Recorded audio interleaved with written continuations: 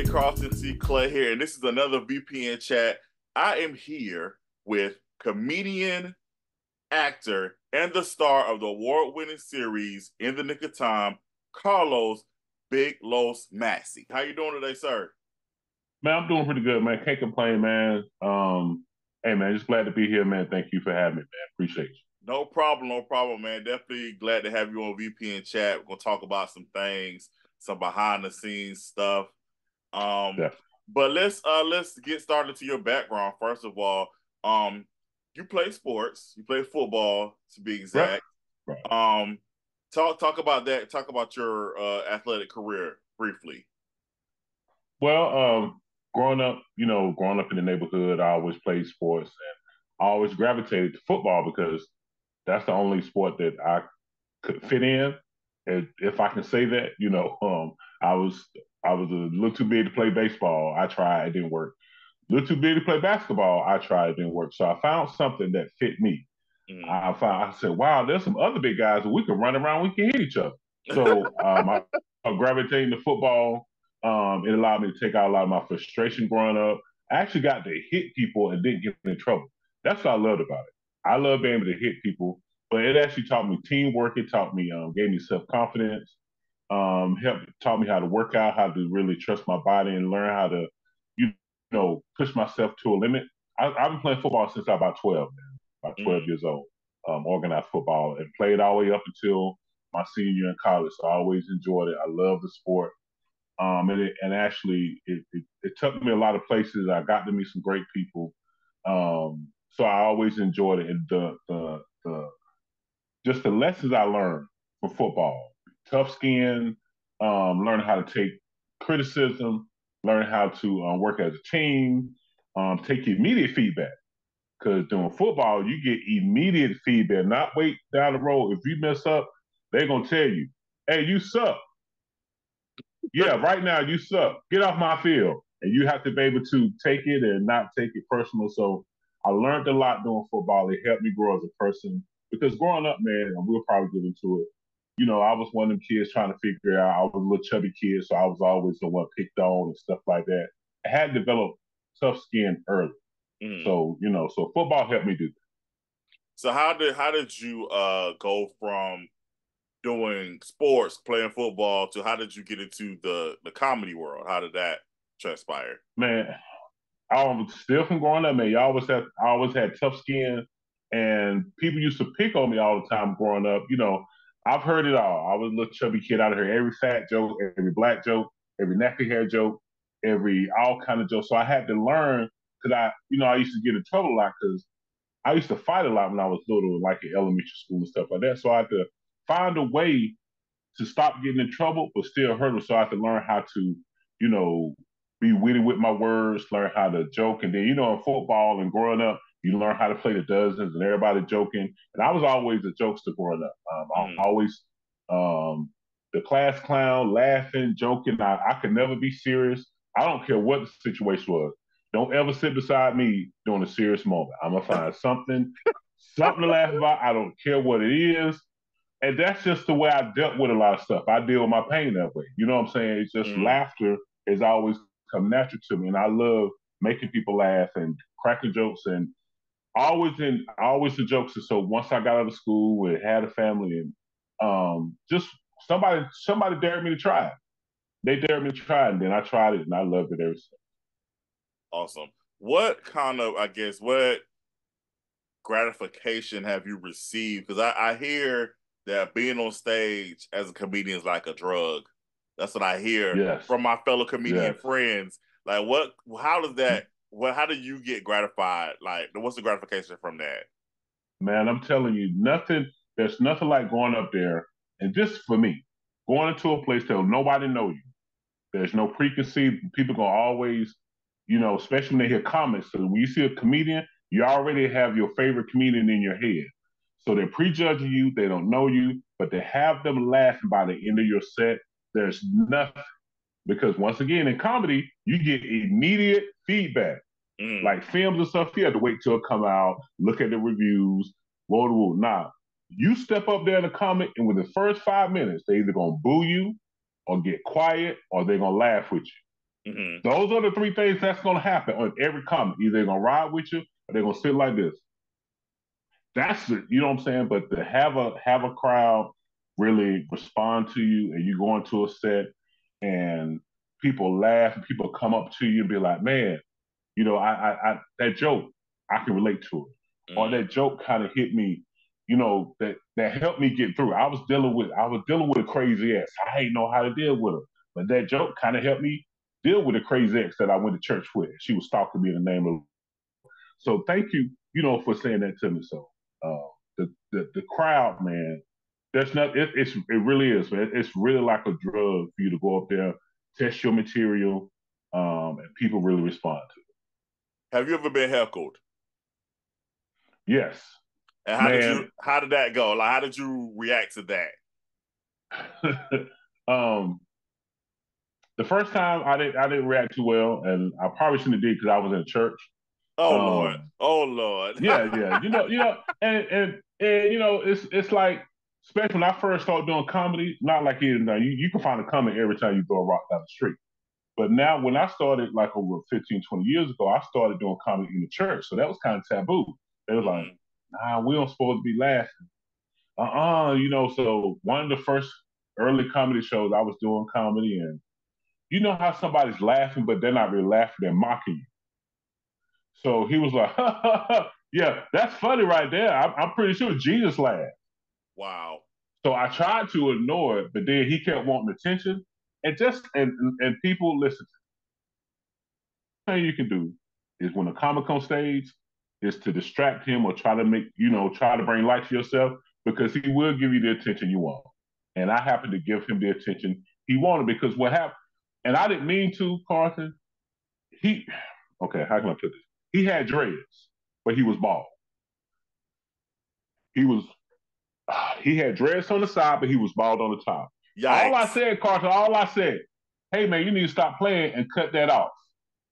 Crowd Yikes. went crazy, and I was like, I loved it. I was like, why are you scaring people, man? Either you're gonna be bald headed or you're gonna have dread. You can't do both, man. Jesus say please.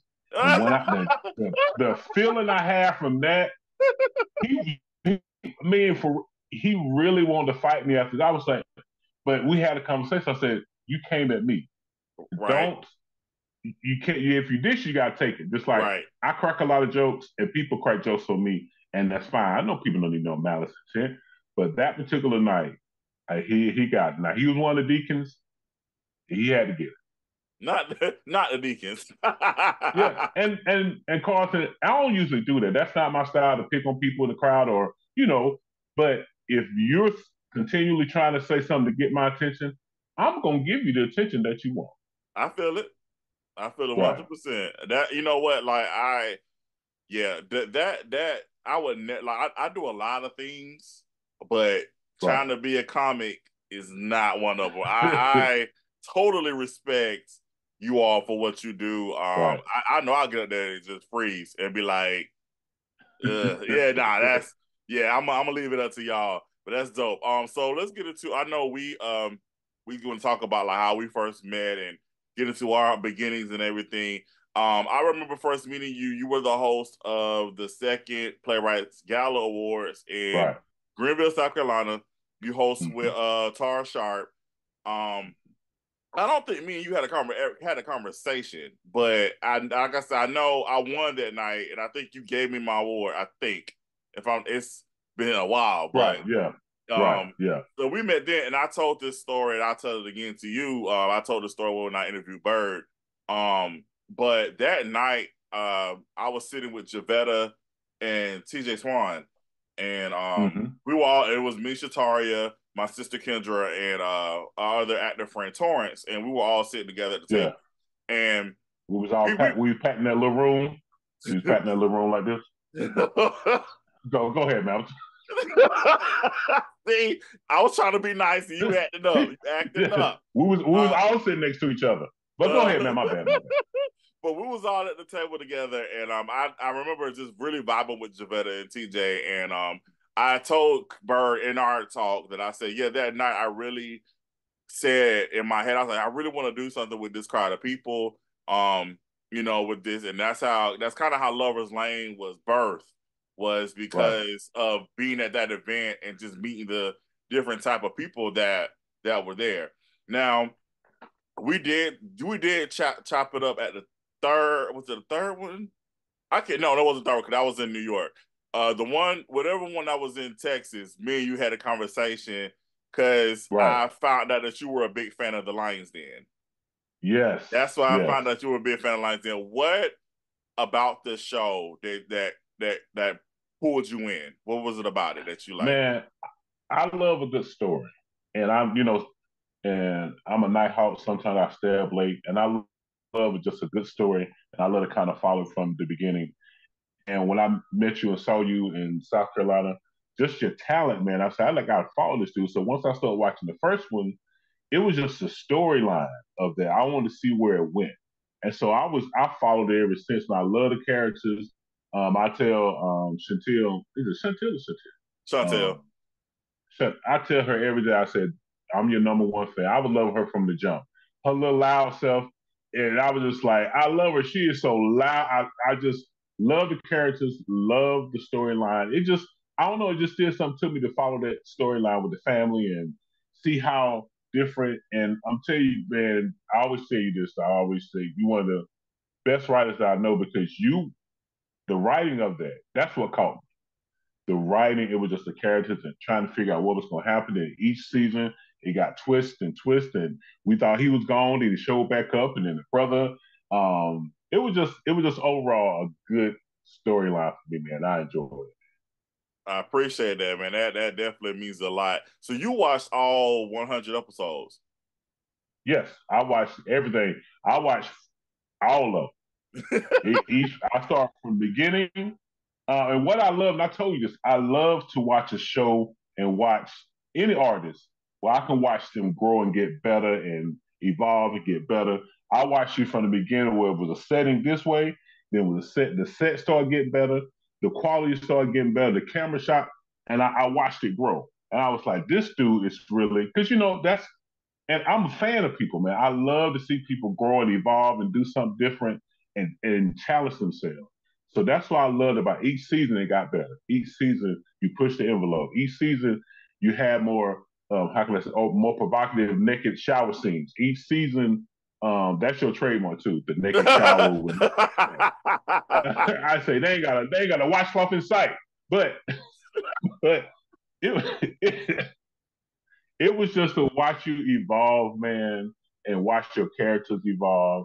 And I start clinging to all the characters. And what's the I can't think of her name. She's the sweetest little.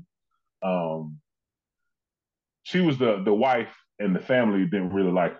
I can't think of her name. Sheree. Yeah, man, I was so big. I was her fan. Like y'all leave her alone. She just trying to live her life. Then y'all go again. You know what I'm saying? She trying to get a little boo and somebody run him off. He crazy or something. But I became a fan of the show. So I mean, I think it's obvious, but who was your favorite character on the show and why? I was Sheree. That's her name. Yeah, Sheree. Yeah. Yeah, Sheree. Because I just cleaned her story and what she was trying to do. Even though she was a little, she got caught up in a situation. That's life. But I don't know. I just thought I was her biggest fan. Even I was rooting for her. Even she did my man wrong and sleeping with the other dude. That happens. You make mistakes. Sometimes you slip and fall and fall on something. But it's just her. She's one that's my favorite character. I loved how, because we'll get into that later. Like we'll get into the actual movie later, but I love when we were shooting the Kwanzaa movie, how excited you and Audrey were.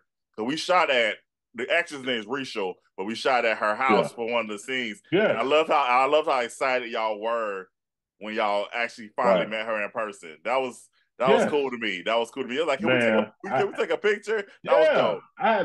I had to calm down. I didn't want to feel like I was stalking her or nothing like that. Cause it's this new age stalking stuff. I was just a fan of her and just better to meet her. I always said, man, I would love to just do a scene, just do something with her like she's my daughter or something in the same scene or on the same kind of set. So I Mm-hmm. think she's a dope. All of them are dope, but I just showed her. Yeah. Definitely. Like I said, I think, like I said, I love how what I love about the Victory Productions crew. I love about you guys is you all are fans of each other. I love how y'all get excited when y'all meet each other, especially when it comes to the Mm-hmm. North Carolina and the Georgia crew. Because Right. y'all don't see each other, so when y'all do get in one room, it's like y'all get really excited about that. That does my Right. heart. That does my heart good from the outside. Looking in. I think Yeah. that's dope. That's really Yeah. dope. And that really speaks to you, man. Speaks to because everything I always believe this. Everything rolls downhill. If you have a great leader, a great positive that sets this expectation, good spirit, we all a family, man. We all cheer for each other. There's no competition. We promote each other, and it starts from you, man. You just came in genuine spirit, just um, had very creative, humble. When I saw you perform that night in soccer, I was like, man, this dude got it. He was just humble. A lot of people don't be that way. A lot of people get big headed, but you stay humble, man. And everybody I met from Georgia, I love them. It's like a family, man. Mm-hmm. Um, and I just get excited, man, just to see people creating and doing stuff, man. So yeah, I'm a big fan. Whenever I see something come out, VPN or anything I know, I'm watching it, I'm putting it on, we blasting it because, like you said, it gave me a shot, So I'm part of the family too. I appreciate that, man. Definitely appreciate you, of course, for sure. Now you also had a role. Your first official role with us was on Lovers Lane. You played Right, Malachi and Gabe's dad. right, Um, the dad that left the family, but we find out why he left the right. family. Um, how was it playing that role and coming into because you came in at the end of season three, like the very last episode of Mhm. season three, and then carried on to season four. How was Right, it playing that part? man. You probably I was so excited just to be a part of Lover's Lane. It's almost like being a part of a show that you love. So when you contact me, I was like, oh yeah, I get to, yeah, finally. But just to be in that role, I'm man, Kevin J. Stone is one of the I'm just such a big fan of this guy just as a human being. Just to Mm, be on set with him and Nelson, those guys are just, when I say just great guys, talent, top of the list, professional.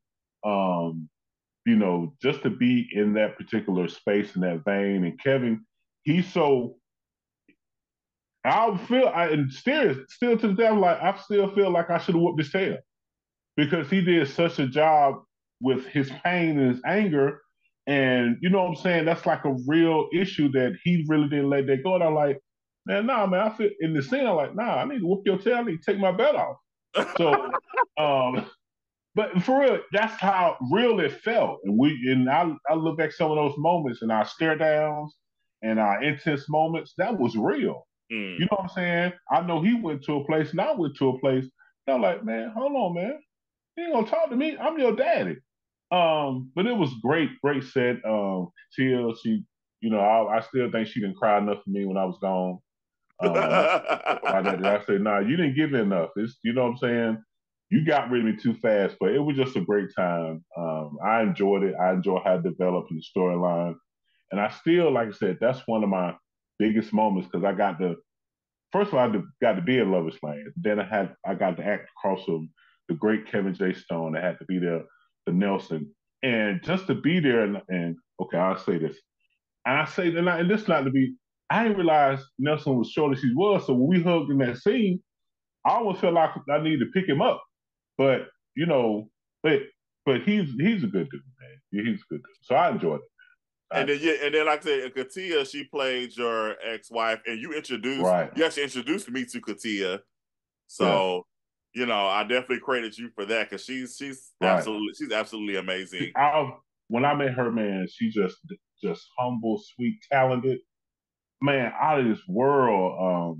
And I said, and I always thought, I said, man, really, we need to do something together. And then when the opportunity came, I was like, hey, yo, my man, look, I'm gonna send his stuff. We're gonna see what happens. So, Mm. and that's how this game goes, man. That's what I love that you do. you reach out to people, and we should all be reaching out to somebody else, trying to put somebody else on, if you know a project or whatever. That's what I love about you. You reach out to people, independent artists, and then you don't get starstruck men like that. And that's what it's about. Just giving people a shot. Yeah, definitely, man. I definitely appreciate that. Now I know that was your first time like really working with me. Mm-hmm. So what was your like first impression? Because it was, I'm not gonna front, it was really chaotic. Um I mean, it was like it was an organized, it was organized Chaos. chaos. You Mm-hmm. know, because if again, for people who have filmed with me before, or if you don't really know, like we were definitely filming a lot of stuff, a lot of scenes, trying to get Right. stuff out, you know, trying to get stuff done because again, you got so many people on set, and that Carlos, actually that season three was the first season we actually had like Moni and her team. They was actually on set doing the makeup, Yeah. the hair, and the clothes and all that stuff. So we had, Yeah. so I had to incorporate that into the schedules. It was just a lot of stuff going on. It's so funny because I'll watch the show now, and I was like, how in the world Right. did we do all that in such a short period of time? And it just amazes me just the quality of the people that I got to work with. Mm-hmm. You know what I'm saying? Because Right. to me, it's a team effort. I mean, I can put it all together, but I mean, if you don't have all the proper pieces in place, I mean, it doesn't matter. You know Right. what I'm saying? So I definitely appreciate like you and everybody that was a part of everything that we've done. But how was Mm-hmm. it when you came onto the set? You saw all this going on. You was like, because Right. I know if I would have come Now, on set, I would have been like, what's going on? bro, let me tell you something. Nah, I'm gonna tell you something, bro. You were the most organized creator up to this point. I've been on a lot of sets, done shot a lot of stuff. We shoot one scene this week. We shoot the next scene in March. We shoot the next scene in July, and then we'll see it in a year and a half. You think I'm playing? I'm being dead serious. To see you do it within the time span, is you had everything lined out. It's chaos, but it's organized. Everybody know what they need to be, what they need to be. But as soon as you say quiet on the set, that's what I loved about it. However we was doing what we was doing, Buddha, once you said quiet on the set, that shows me respect for you, respect for the craft, respect for the project. I've been on sets where a dude had to say quiet on the set 10 times, or he had to shoot a gun, pow, pow, be quiet. So for Mm, you to just, I love the process. I love getting it done, getting it out the way. All right, moving on to the next thing. Because when I first I was like, damn, we gonna shoot this in the weekend? But I understood it. Like once you give it, we're gonna come in here, y'all. We're gonna knock this thing out. It's gonna take a long time. Ever since then, when I'm working with somebody, I'm like, yo, it's gonna take this long. It's take this long because you want to take this long. Because sometimes we put limits on ourselves. I mm-hmm. love you. You use every amount of space you have in a day. I don't care. You squeeze it in, you can be like, all right, I'm gonna shoot this real quick, 3 minutes, I'll be right back. You go out there, shoot this, come back, do this. We'll shoot the scene. All right, y'all. Person showed up. I'm gonna go back here and shoot this 5 minutes. You use every amount of space, and you don't allow any kind of. What I loved about it, between the scenes, we could talk and chat, but no distraction when you were trying to fit a schedule, man. So I appreciate your schedule, your dedication, your professionalism. Even in a, like I said, organized chaos. As soon as you said quiet on the set, everybody knew what that meant. Man, that means a lot, man. That it truly, because sometimes you can doubt yourself. You can be like, Right, this doesn't seem like I know what I'm doing, but right, it all comes together. So to hear that does mean a lot, right. because I mean it's like when you're in it, it's like all right, you just for me, I was like, all right, I'm trying to get everything done, especially for people who for instance for you, you weren't a regular, you were a guest star, so it was like Right. trying to get all your stuff done and then also still trying to make sure everybody else still straight. Yeah. It was a lot going on, and then Right. again, it's literally just me. Most people they got their That's what I crews, loved about it. they got their crews and everything. So like, and I'm gonna be honest with you, I would not suggest trying to do all this without a crew. I would not like looking back on it, like just like 38-year-old Carlton. Nah, Man, that's what amazed me so much. When you would come up here to shoot, it was you, camera, and a light. That was it. You, camera, and a light. Now, and I'm like, it don't take. And he's proven that it really don't take. You work within whatever you have, but I've seen, man, people show with a sound person, light person, and it still come out looking like a freaking 1980 floor model. What's all the people for? But that showed me you studied the craft, you studied your equipment, you studied lighting. Well, I don't need to do this light here. Okay, this is all I need. When I tell you showed up with a camera and a light and a battery, that's it. And you might have some headphones. And the quality that you put out, man, is phenomenal. And just like it just hit me when you said it, it was just you. You and your camera, quiet on the set, action. All right, do it again. Man, I'm telling you, man, awesome, man. That's a gift. Everybody, you organize, they show you organized. I love it because you were organized. And I hate showing to a set and I'm waiting. Mm. Get to a set, they tripping, they ain't there, they setting up.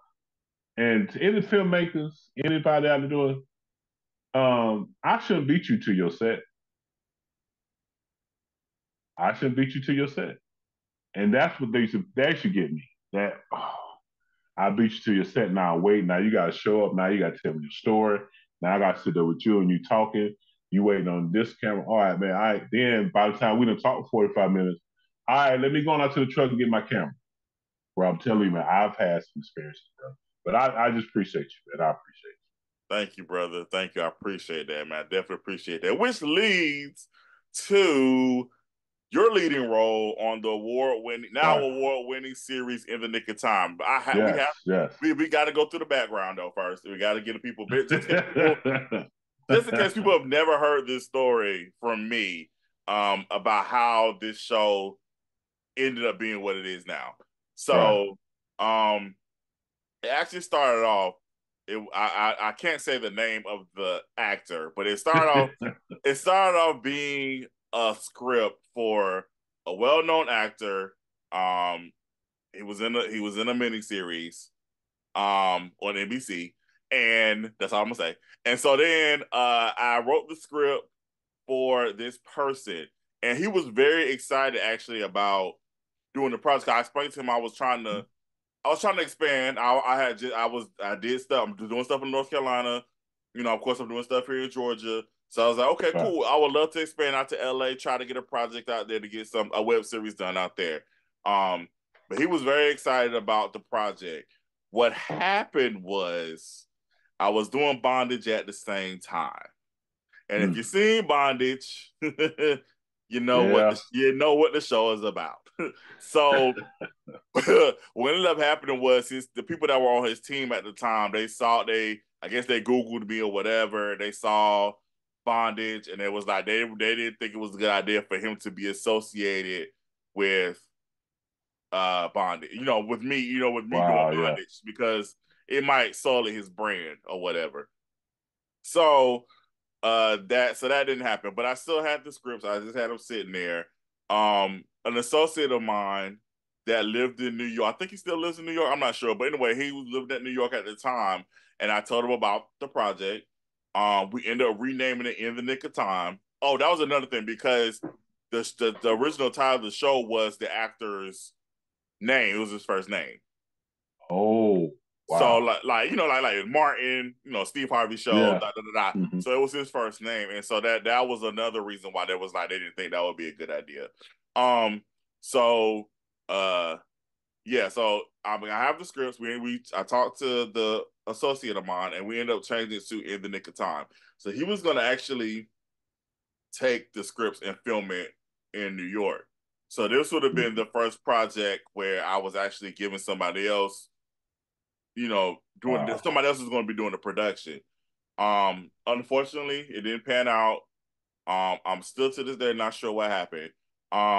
So this is when I came to you and I was like, hey, I have this series that I really want to shoot.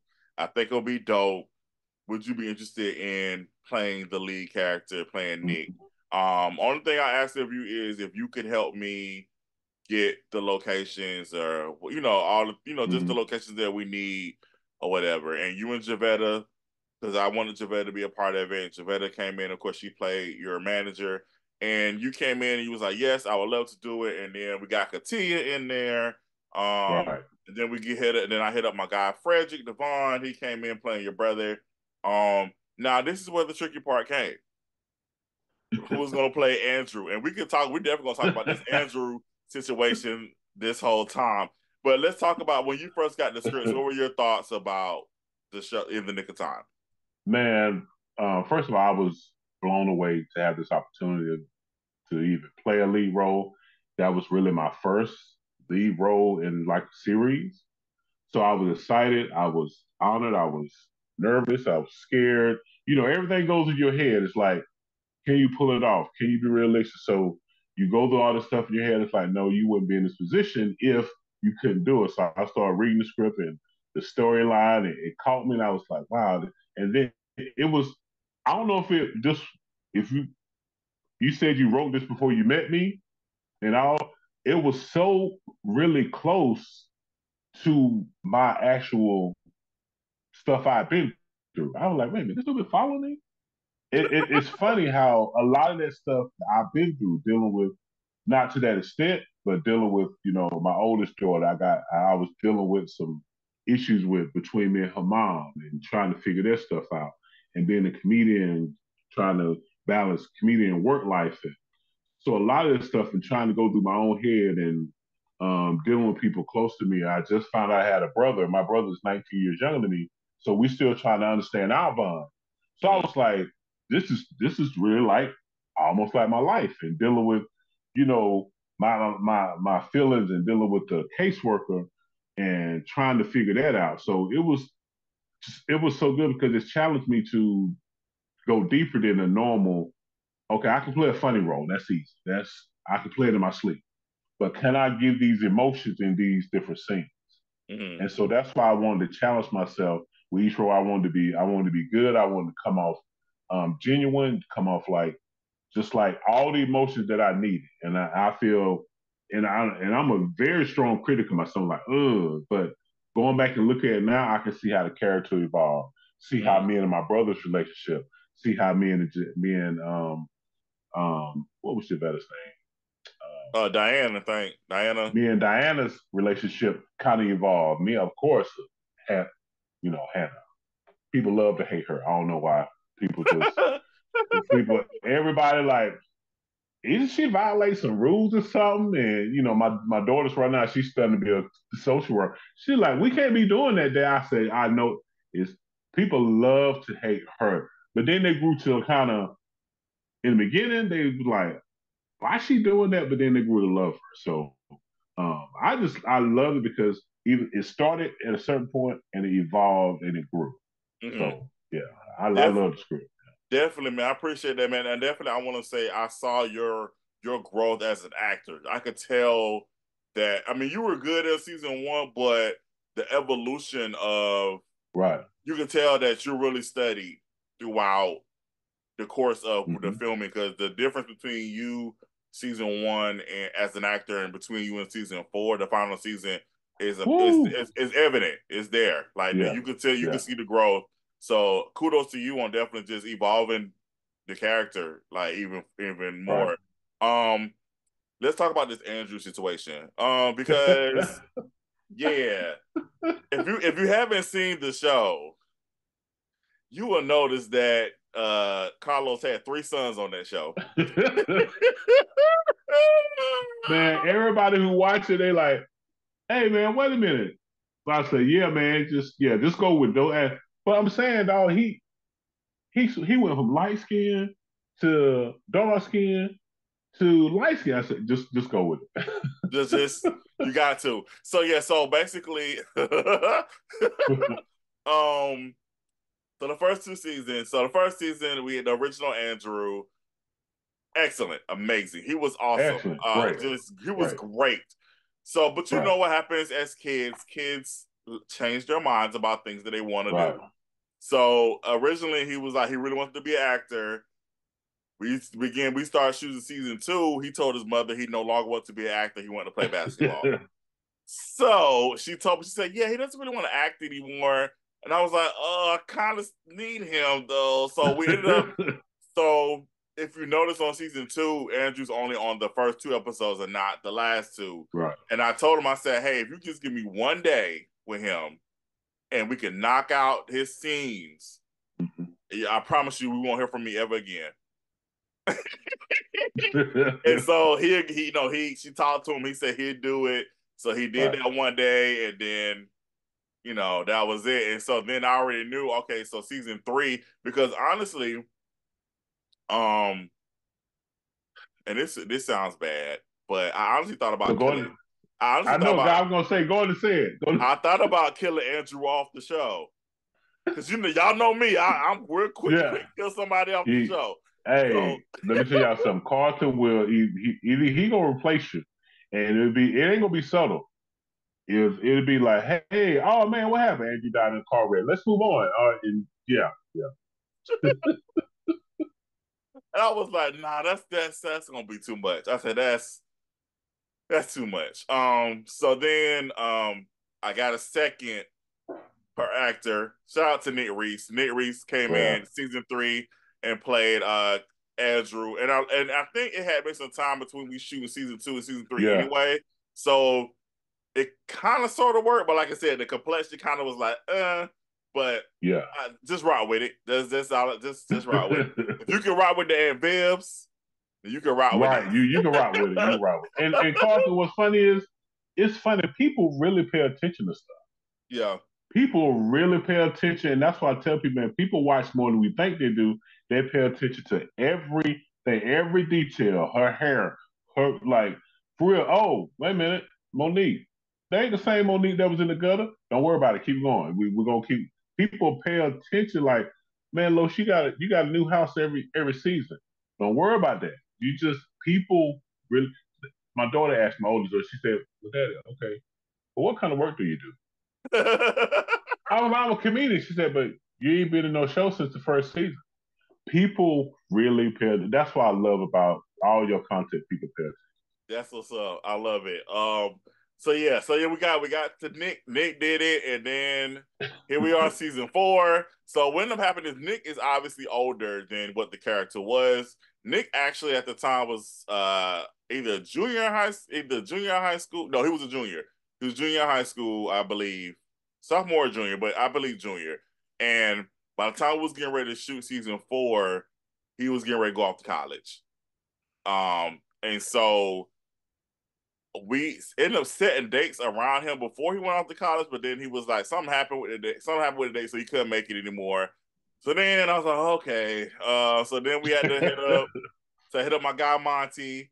Shout out to Monty. And shout out to Monty, man. He came in and finished out the show for us and finished out Andrew.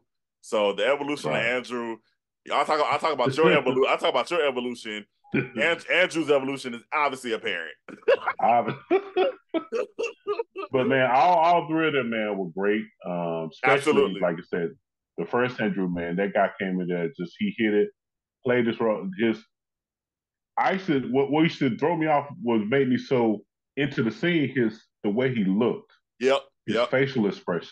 Like he was really, really dealing with something.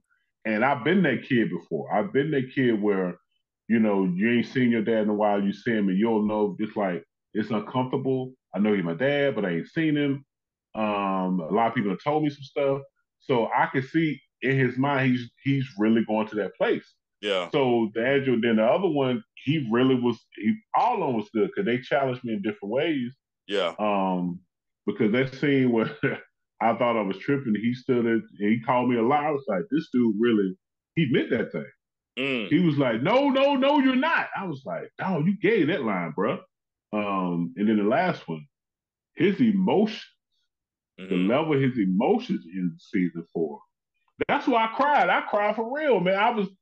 I don't even know where that came from, bro. I know. I remember. I know. When we was there, it's because I kept looking at him And that thing brought something out of me, bro. I had to get myself together. And I'm glad you kept it because that was a real true moment. The moment I saw him, and it's something about watching him walk by the pain, I couldn't hold it, bro. I Yeah. couldn't, and that's what that season and that whole series it evolved to because even though me and her went through our troubles, me and her was going back and forth.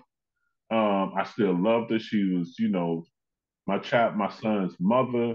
And she really was the one I really loved, but we just couldn't work it out. And sometimes in life, I know this might sound crazy, your heart can be torn because the one I really love and really want, we trying to figure it out. But that's Monique really was his first love, and he didn't know how to get over.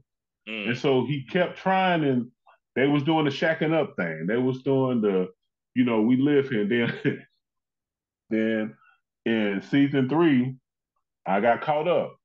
And you know what I'm saying? I went upstairs, came down, and was caught in between two worlds. So when she fought, and that's something when a woman's really finally done with you, and you know she's done with you, that thing hurts. Cause Yeah. I couldn't talk in the stand. Yeah. And that scene of me and her, I felt that because she was like, I'm done. She like, no, you are my when she said that you are my trigger, that that scene was powerful because watching her walk out and Nick didn't know, that'd be the last time he saw her. Yeah. You know what Shout I'm out saying? to So the yeah. Yeah. I was about to say shout out to Kimberly Newsom. Kimberly, man, Yeah, yeah, yeah. Shout out to she her. brought it. Yeah. Yeah, Devin, like you said again, I want to acknowledge all three Andrews. Shout out to them too, man. I think everybody just did an amazing job right. on that series. Everybody was a part of it. Everybody, man. Bruce. I mean, Mm-hmm. I feel like you and Bruce were great Bruce, antagonists brother. against each other. Like, just everybody that was a part. Again, shout out to Fred. Um, Fred, I love Y'all's relationship on the show. right. Yeah, everybody just did. Donnell came in. Um, Donnell King, the he bad came. guy. Yeah, he was the bad guy, but I loved how Donnell made his character so 3 dimensional. You know, Right. it was it was definitely you saw the reason of things of Yeah, why things yeah, occurred. And of course, rounded up, got to give a shout out to Bird. Man, Bird came in, yeah. she did her Of thing. course, Like always. so. Yeah, And yeah. thing I love, and then even with development, me and her so close. Really, she's really like my. If I had a little sister to be her, the Hmm. scene we shot when we really was going at it. Yeah, I mean, that scene was so intense. It felt weird, but we know we both had. I said, okay, Javetta, I know we don't do this, but we got to go at each other. yeah, And you could tell we really went at each other. I said, I'm really gonna go at you. I don't yeah, know if some stuff is in the script or not, but just to see the dynamics of everybody, even yeah, with and when it just showed Nick so many levels to him, yeah. Absolutely. because him and Hannah's where it started, where it was going, where we thought it was going. Um, it was we didn't know if we was crossing lines, we was if we make a lose a job, and it was. But man, that scene when Monique showed up and walked in that living Yeah, we're gonna talk about that. We're room. gonna definitely talk about that because and then again and then also shout out to Javetta, shout out to Amston. Amston Hills. Absolutely right, Yeah, he was. I loved his. He was the kind of the. He's a right, comedian. He's a comedian too, but right. he came in as a comedic relief. So it was dope. Just everybody that was a part of it in the time. Shout out to you. That was It was real dope. But we're gonna talk about that scene real quick because first of all, I just want to say it was not in the script for Nick and Monique to go up the stairs. Carlos, Big Los, Massey came up with that. We was shooting, and it's because in the original script they're supposed to just have the little moment in the kitchen, and then she like leaves or whatever. Nick, Carlos said, "Hey, I think she should lead him up the stairs," and I was like, I said, in the next scene he's supposed to kiss Hannah, right?" And he was like, "I know, but I just really think she should lead him up the stairs." yeah, And yeah, I said, okay. I said, you're gonna look real slimy, but right. you was like, he's like, let's go with it. I said, okay, let's do it. Yeah, So that's how and that. That's how that scene happened. That was definitely a Carlos suggestion that we decided to go with.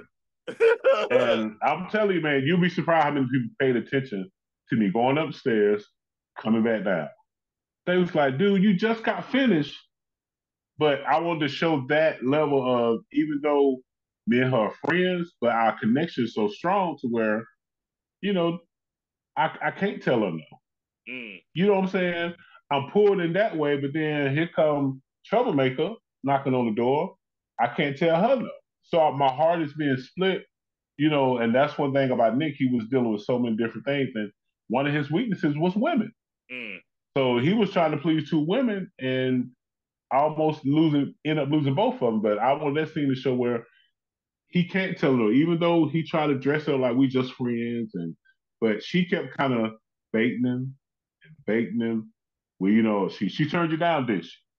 Well, you know, and I was like baiting him, like, I like this. I messed everything. I was like, yeah, it's time for him to seal the deal. But mm. but it shows some men get caught up like that because some men vices or people are addicted to women. But he was trying to deal with that thing, and you know, I hope it came out Nah, it came out great. It came out fantastic. That was a great suggestion. I'm glad that I listened to you. So right. that was dope. Who does Carlos think Nick should have been with? Ended up with. We already know what happened, but who does Carlos think Nick should have ended up with at the end? Let's act Man, like spoiler alert. If you that have not has seen yeah. if you have not seen it in the nick of time, Monique did die, and Nick did end up with Hannah. But we're gonna act like Monique didn't die, and we're gonna act like he did end up with Hannah. So, but who does Carlos think that Nick should Wow, be man, with? hey, man, that's a tough question because he was in love, honestly, with Monique, but he was hurt. But he had fall he was falling for him. So, and they kept getting closer. But because he couldn't distance himself from Monique, he couldn't really free himself from her. So it was a hard. So the one I think because of his connection with Andrew, I'm gonna say this, he probably should have worked it out with Monique Mm, because that would have been um, probably best for his family. And but the only thing is, Hannah couldn't keep coming around. That was it. Every time it get good, we get a knock on the door. mm, Every time we get comfortable. So I think if he would have kind of just like, because you think about it, what pushed what pushed Monique to go do what she did was seeing me doing what I did.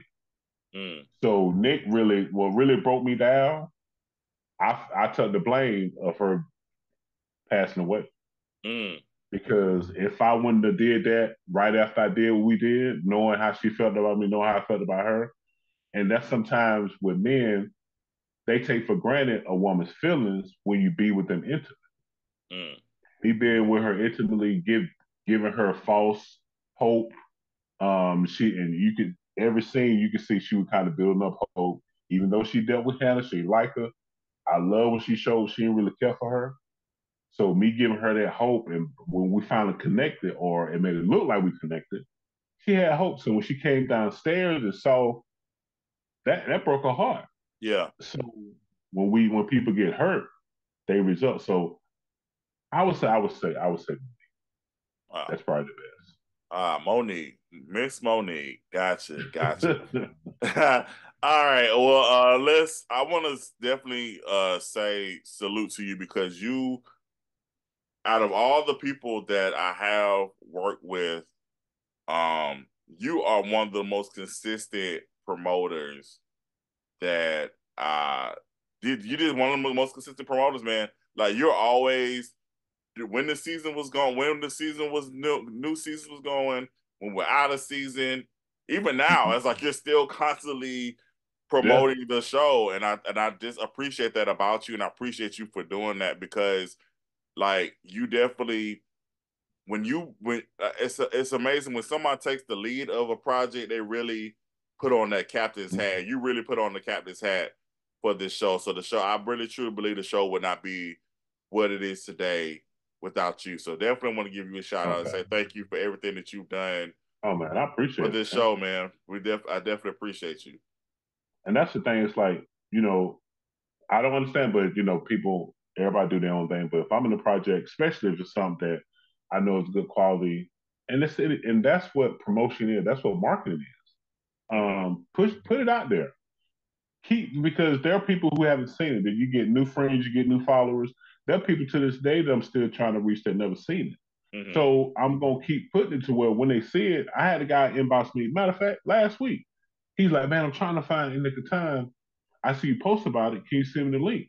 Because you see them, so people will get around to it Mm-hmm. if you keep putting it in their face. So, and I just believe in the project, and it'd be surprised. I'm talking to people and they followed the show, who their favorite characters were, um, who they cling to, what I think is going on.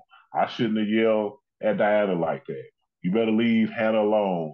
Monique need to leave. You know how people get caught up. They get caught up Yeah. in it. Man, you should have whooped your brother tail. How dare you do so? I wanted to create that kind of fan base, just like you see anybody else. Yeah. Create it. You know what I'm saying? We sometimes ask. We do a lot of complaining. Well, ain't nobody support me. No, you ain't put it out there enough.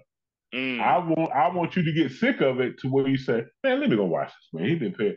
Man, but a lot of people like, Lowe's, I finally watched your series. I don't get salty, but I'm glad you at some point in time you sit down and you finally saw it. Yeah. And like you said, I say this all the time, man. There are billions of people in this world. Stop worrying about the 20 people who don't like your stuff. Mm. There are billions of people on this world that's waiting to see your stuff. Keep putting your stuff out there. If y'all get tired of me posting, mute me. But I know there's billions of people who ain't gonna mute. You know Yeah. what I'm saying? So that's how I keep in the rotation. Because I wanted people to really, really see this project, which this project has helped me do other projects. Because this project helped me do the movie that's on Tubi. This project helped me do something else. This project helped me do the Kwanzaa. You know what I'm saying? So each thing leads to something else. Right. So I just appreciate the opportunity. Yes, definitely, man. I appreciate you, man. I want to say also too. So you were also in Pastor Thorne, Right. Lust of the Flesh. You only had one scene, but I feel like your scene was so dynamic in that entire film. How the deacon just came in and said, you know what,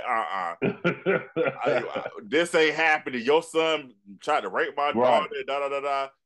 Like, how was that for you? Because again, you only had that one scene, but again, it was What's this? it was a powerful scene though. Like I felt like you Right. came in and just dominated. You dominated, man, for sure. So how was that Right. working on that I, film? I enjoyed the process, and just to get ready for that, I was like, just thinking about my own, just thinking about I have children, and just to think about if something was to happen to my kids, or the dad acting like it didn't happen, and I really had to feel like I really wanted to jump across the table. I Mm-hmm. had to go in there and be like, I don't care what's going on. We Christians or not, you gonna catch these Christian hands. So, but the funny part is, people have seen the movie Mm-hmm. and inboxed me. Said, man, I was watching this Pastor Thorne, and somebody sent me a video. I was sitting here and I was like, wait a minute, I know that guy. So that's what I mean. People are seeing it in the good quality, and they was like, man, I thought you were gonna jump across the table and get the dude. But I just love that kind of scene, and I'm a fan of him too. But that particular scene, it was like, man, nah, man, you gonna catch these Christian hands Yeah. in this church house. So Yes. Shout out to I Marquise. appreciate that. Yeah, definitely, man. And shout Right, out to Marquise who played Pastor Thorne. Y'all had a right, good dynamic in that scene, so that was dope. That was right, definitely dope. So this brings us to the Kwanzaa movie that is finally right. out. Finally Yes, out on yes. Tubi. We've been waiting a very long time for this. Um, like I said, that's things may not happen when we want it, but God knows Right, the perfect time when things supposed to happen. So, but here right. we are. The Kwanzaa movie is out. You play the father, Dr. Hakeem. What was y'all's last name? What was our last I can't name? even What what. was our last I just name? know what I said. I remember.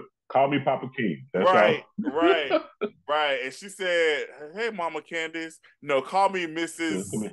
Mrs. Miss what? Miss What was it? I Man, can't. I can, but she Mama Yeah, um Audrey. Audrey. Yeah, When yeah, I yeah, tell yeah. you, Audrey played that Mama role. Her, and is it how you say Chantal? Chantel, Uh, no, the Shataria, girlfriend they brought Shataria. her and Shantaria. The dynamics between them two was on point. That was just so man. I loved them too. The way they clashed and their story and how it built, how they, you know what I'm saying. And I was just a fan of all of it. Man. I just it came across so well. I love that particular film, man. I had so much fun shooting, and we had a great message. Yeah, it's gonna bother me if I don't uh find this last name because I know y'all gonna be like Carson, how do you not? I know y'all be like Carson, how do you not know your characters' names? I'm like, listen, when I write, once it comes out the dome, it's out the dome, and I don't remember Right, anything after right. that. What was their last name? Where is the script? Oh, here it is. Okay. Last name Morgan. Morgan. That's it. Morgan, that's it, Morgan. Yeah. So, um, yes. So, just you did say you had a lot of fun. Like just brief, okay, because again, we shot that fairly quickly. Right, We shot we shot all y'all scenes in 3 days. right. All the stuff Yeah. that happened in that occurred in that house, the family vacation house, family house. We shot all that in 3 days. What was your experience like working with everybody again? You get to work with Chantel, Nicole, Shataria, Right, Arthur, Caleb. You already mentioned Audrey. right. Jamaris is in it. Simone Wilson's in Got the it. yeah. So those people that you really interacted with in the Right. movie, like what was that experience like for you? Just It was doing it. man. It was awesome, man. Just to be around the people I've seen for so long, been fans of, and just to be a part of this project. And I had to kind of come to the realization that I'm not the young heartthrob like I used to be. I'm not the young spring chicken um, like I used to be. I got a little wind under myself, so I have to, I have to move over and play the dad role now. So just to be there, man, just to really, we built like a family. They was like my daughters, my sons, and we just had fun, man. It was just being in that daddy role and dealing with, Audrey and her emotions and trying to keep her straight. And I'm trying to. It was just great dynamics to when you on set with some great people and they take the. And I love it because everybody took their craft serious. Mm-hmm. Everybody took their line serious. Everybody took the scene serious. Um, it was very professional. We had fun. Of course, I love the food scenes. Love the food scenes.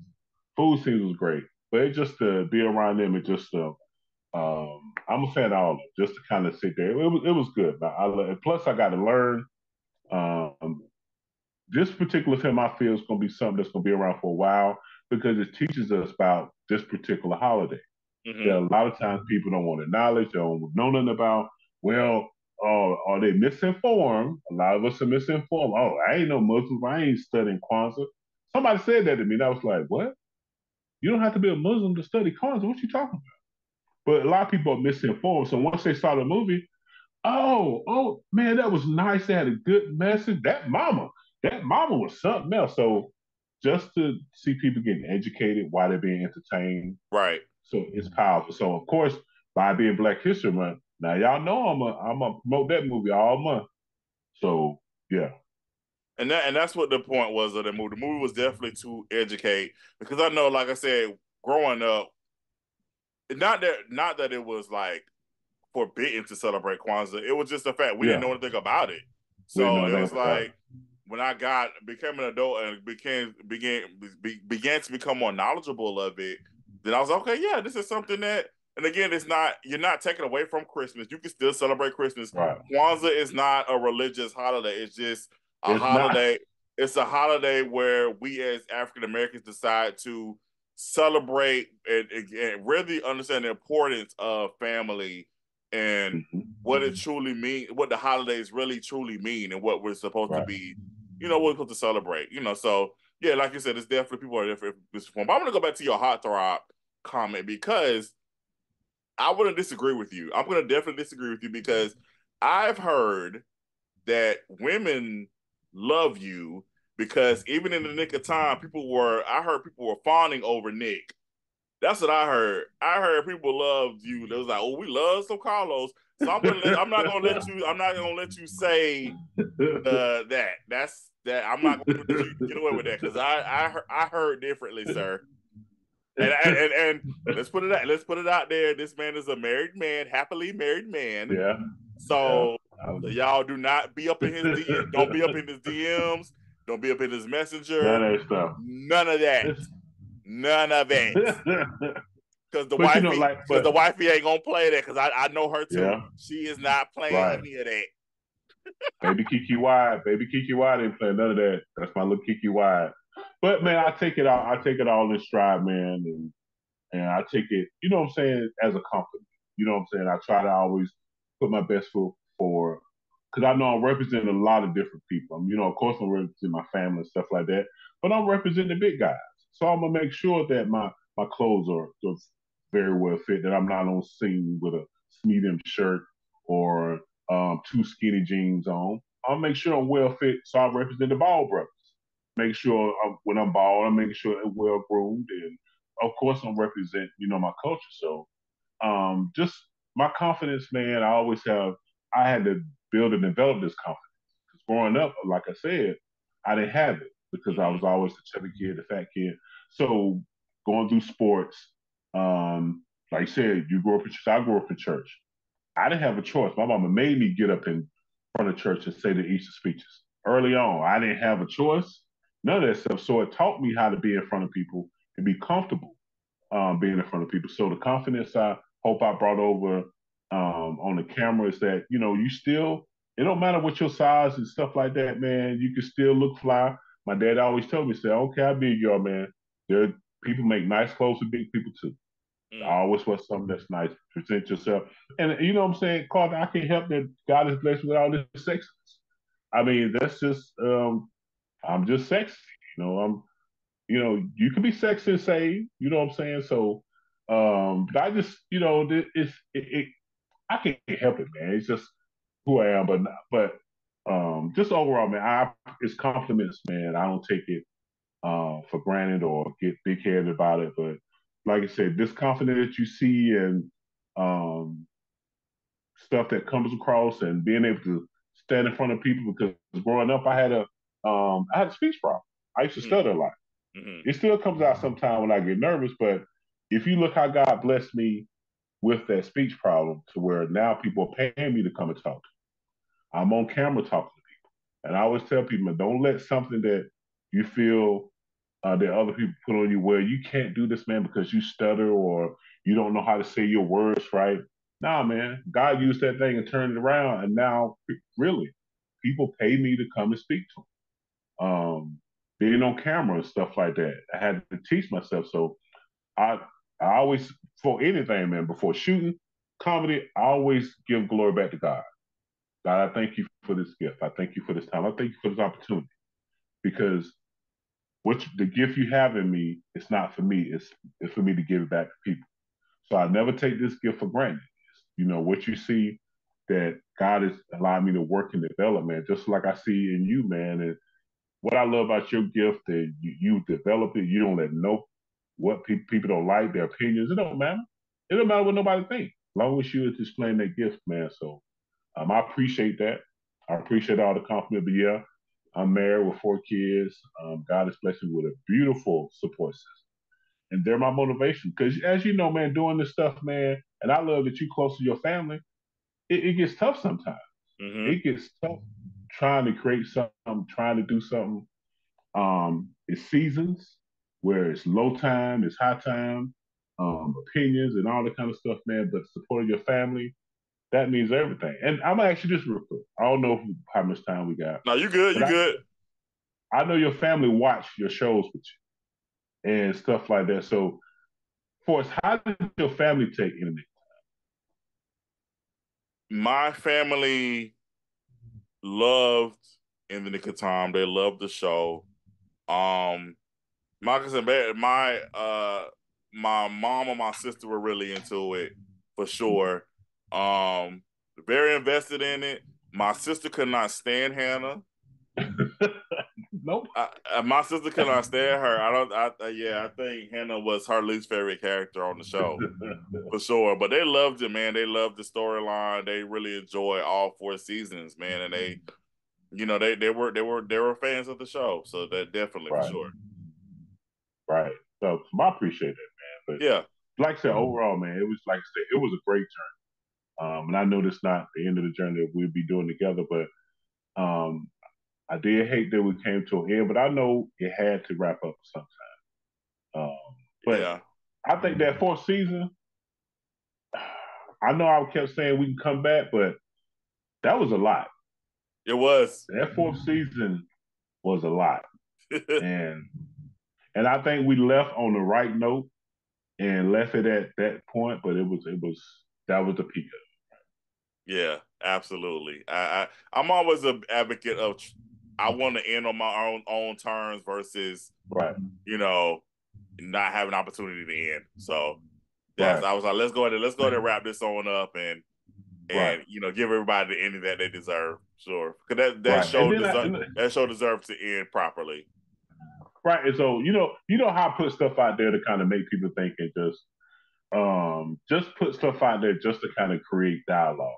Hmm. Somebody asked me, I think I put a picture of where Hannah was looking at me when I walked on. She had her hand on her stomach. Hmm. And somebody said, is Hannah gonna be pregnant? I was like, nah, this is the last season. Nah, you can tell me, is she pregnant when she was looking at you? I was like, how? But it amazes me how people can pick up and they create their own little narratives in Yep. their head. And I was like, I never. But then I went back and looked at the picture I posted. I was like, wow, I, I can see the way she's looking and she has her hand on her stomach. I was like, okay, it's still amazing how people can pay attention to a show. Yeah, definitely. We salute all the fans. We definitely Right. appreciate you. We would not be here without you guys. Yeah. I publicly want to say congratulations to you, Carlos, on having an award-winning show, man. That's Yes, that's dope, man. man. So congratulations to you. Is there any final words that you want to say as we wrap things up? No, man, just I appreciate this time.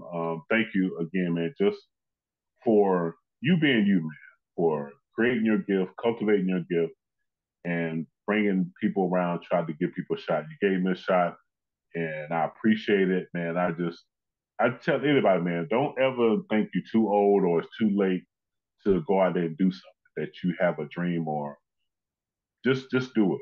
You know what I'm saying? I appreciate the talent, man, because like I said, when you hit me up talk about awards and people enjoying it, honestly, man, I'm still in shock. Like, man, maybe it's okay, maybe it was because everybody else was good, and I'm not, you know what I'm saying? Because I'm hard on myself. Mm, See that award was like just sometimes you just got to sit in it. yeah. Don't question it. Don't deny. Just be like, God, you did this. Yep. Just and I man, I try not to get emotional when I talk and think about it, based on what I went through last year and stuff like that, and tell people I was like, gosh, you did this. You know what I'm Hmm. saying? Just to somebody way on another coast somewhere, like what we put out as a project. And I'm telling y'all, stop worrying about those 20 people who don't like your stuff. When you told me those people loved it and we got awards, there are people that are within proximity that never even seen it. And that speaks, that's like, okay, don't worry about people that are close to you. They'll catch on if they do, but if they don't, it's fine. Yeah. You know what I'm saying? So I appreciate you, man. I really do. But definitely gotta, like you said, gotta give glory to God. Gotta give glory to God for sure. Right, Definitely got to do that. Well, right. Carlos, thank you so much for your time, man. I definitely appreciate you, brother. Thank you for taking the time out Yeah. to Oh, chat, man. one last Go, question, man. go ahead, go ahead, go ahead, go One ahead. one last question. This I'm put you on the hot seat. Okay. Am I coming back for Pastor Thorne 3?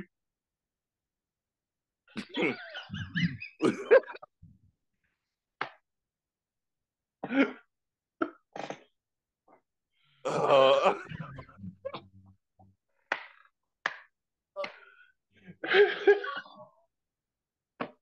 All right, ladies and gentlemen. We are going to wrap it up. Thank you so much. Oh gosh. Okay. Yeah. Thank y'all so much for being here for VPN chat. We definitely appreciate you. And we'll talk to you next. Y'all know how to answer the question, right? We'll talk to y'all next time. Y'all be easy. Be Appreciate y'all, man. Yeah, no problem. Appreciate you, man. Y'all be blessed. We'll see y'all next VPN chat. Peace. Peace.